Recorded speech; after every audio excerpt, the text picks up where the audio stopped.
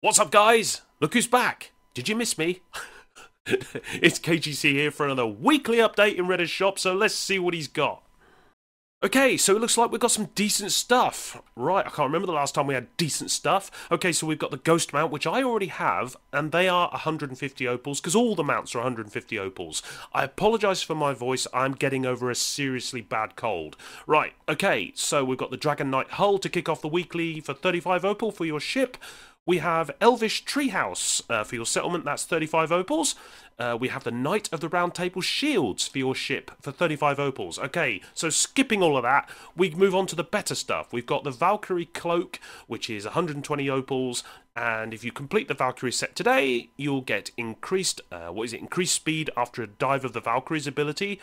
Additional increase to armor and attack. I'm just getting back into all this, guys.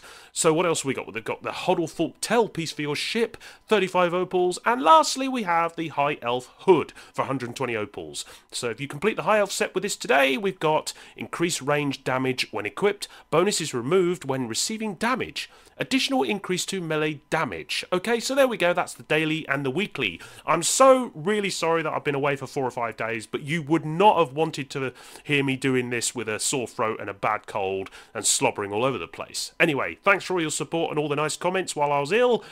It's just great to be back. Thanks a lot. I'll see you tomorrow.